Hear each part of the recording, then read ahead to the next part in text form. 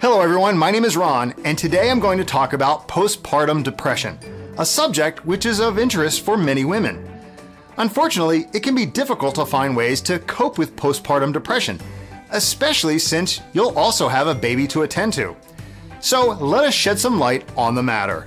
Postpartum depression is more common than you might think, affecting women of all ages, occupations, and backgrounds.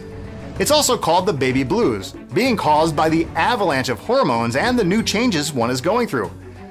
Before you reach a state of desperation, however, you should be happy to know that there are plenty of efficient ways to cope with postpartum depression. And here are some recommendations. Me time.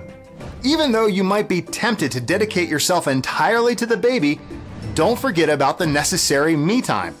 Ask a parent or relative to spend an hour or two with the baby.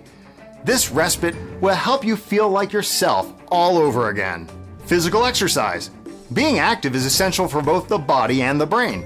Happiness hormones are released at the level of the brain with physical exercise, helping you fight postpartum depression. Sleep. Even though it might sound like the obvious thing to do, you should sleep at the same time with the baby. This will help you recover and maintain a positive state of mind. Healthy eating. A diet that is rich in fruits and vegetables will help you feel better, that's for certain. You can plan and prepare meals ahead of time so that you don't feel overwhelmed. Supplements. Taking supplements such as fish oil can help you recover faster from postpartum depression. Fish oils are rich in omega-3 fatty acids, including DHA, which is found in lower levels in recent mothers. So these are only a couple of ways in which you can cope with postpartum depression. Take your time and don't speed through things, as you'll gradually feel better.